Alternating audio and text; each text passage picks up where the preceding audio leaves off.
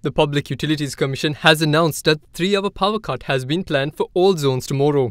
Accordingly, the 3-hour power cut will be imposed in zones A, B and C from 8:30 am to 5:30 pm tomorrow. In addition, P, Q, R, S, T, U, V and W zones will also see 3-hour power cuts between 8:30 am and 5:30 pm tomorrow. However, as the demand for electricity rises to a maximum between 6 pm and 10 pm, the Public Utilities Commission states that if necessary, an additional 30 minutes will be added to the power cuts island-wide tomorrow night.